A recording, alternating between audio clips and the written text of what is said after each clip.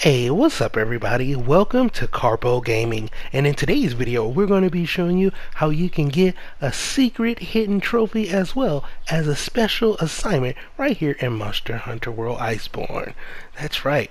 Now, when you are first starting off in Monster Hunter World Iceborne, they're going to kind of push you along the way to get you started. It's going to be kind of linear, so you can easily miss out on this special assignment as well as this hidden trophy. You're going to go all the way to the forge and get yourself all the way to the new icy land.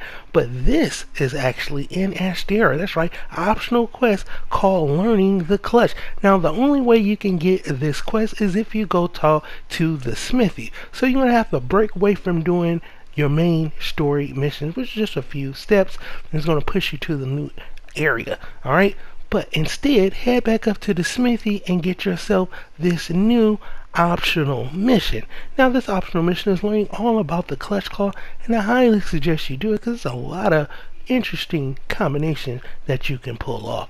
Now, once you complete the quest, you will get your random items and you will get yourself this lovely new trophy called the Clutch Claw Neophyte. So yeah, that's pretty much going to end it for this video. As always, if you are new to the channel, welcome. Don't forget to subscribe, and if you want to help out the channel video, you can do so by liking the video if you indeed like the video.